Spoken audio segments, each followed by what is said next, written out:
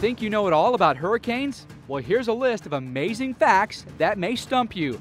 Did you know that every hurricane contains a blizzard? A hurricane eye wall, which extends way up into the atmosphere, 10 miles high, well above the point where you have sub-freezing temperatures, which means that there's ice and snow in the top of every hurricane. It's basically a blizzard. We all know hurricanes are deadly.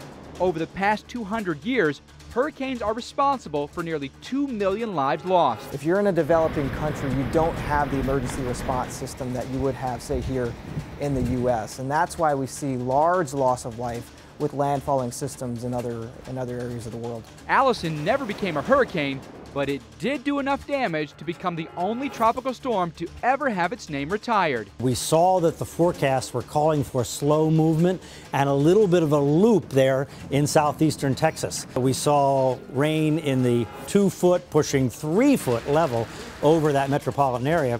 When you pave an area, the water can't go in, it has nothing to do but flood. Lastly, did you know a hurricane releases more energy at any given moment than an atomic bomb? It's a tremendous amount of wind driving around, and there's energy being put into the ocean that develops storm surge, and all these things going on.